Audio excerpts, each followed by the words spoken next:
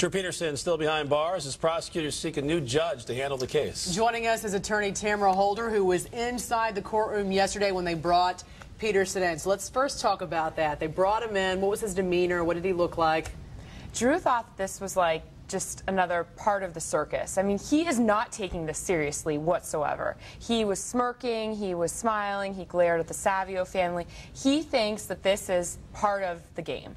You were saying that perhaps he was doing a little flirting, too, with this new lawyer on his team, which is actually not a new lawyer, from my understanding. It's someone that they have now trotted out in front, an attractive younger woman, perhaps to kind of show that he is maybe not this animal that everybody thinks he is. Is that kind of the idea, the thinking behind this? I don't know. I mean, she has been part of the team for a while now. I mean, she's Brodsky's partner.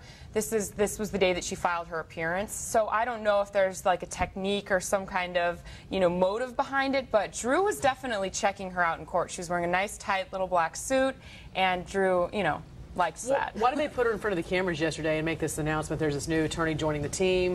Because that's kind of how it was portrayed to the media yesterday. I don't agree with that. I mean, she filed her appearance yesterday. So it's not like there's been this long, drawn-out court process where she had an opportunity to previously file her appearance. That's all she did, was show up to court and file her appearance. She didn't say anything. Another big development yesterday, obviously. He's still in jail. He's still behind bars this morning because one of the attorneys, the prosecutor, decided to go ahead and file a motion to have the judge dismissed. What was your thoughts about that when you heard that?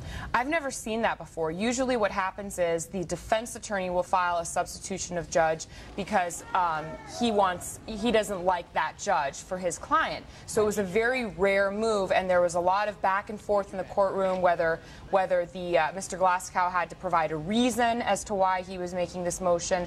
And Brodsky said, look, I want an opportunity to respond to this because this is not normal procedure, and there needs to be a reason why there's an SOJ. Yeah, it's bizarre, the prosecution going and trying to remove the judge. So what is the relation here between Drew Peterson and this judge? I know that he had dismissed some weapons charges or had given some guns back earlier this year to Drew Peterson.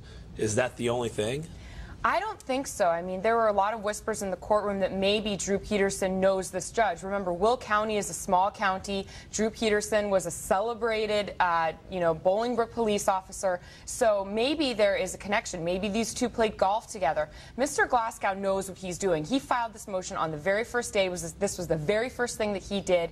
He has a reason why he wanted this judge out. So in the meantime, Drew Peterson is going to sit in jail until they can figure out the judge situation, because that's the first step in order to set bail, correct? Correct.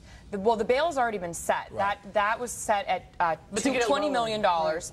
But Brodsky's saying, I want this lowered. Right. My client can't post this. It's extraordinarily high. Cruel and unusual punishment charges or claims. So it won't be heard again until a new judge is decided. So you're close with the Savio family. You were in court with them yesterday. What were their thoughts about everything? This, for them, I think, is just the first step to hopefully justice. I mean, they've been waiting for this for 5 years now. They've known for 5 years that Drew Peterson killed their loved one. And so to hear of the charges, I think, was a big deal to them, but it's not over. And for them to see Drew Peterson in shackles is a great feeling, but they want to know that he's going to be locked away forever. What about his demeanor and stuff? Is that something they expect, I guess, at this point? I think this has been Drew's demeanor this whole time, very flippant. This doesn't matter. I mean, he sat there and glared at Charlie Doman and kind of just smirked. It's not a big deal to Drew Peterson. Okay, Tamara, thanks for joining us this morning. Coming up, how about getting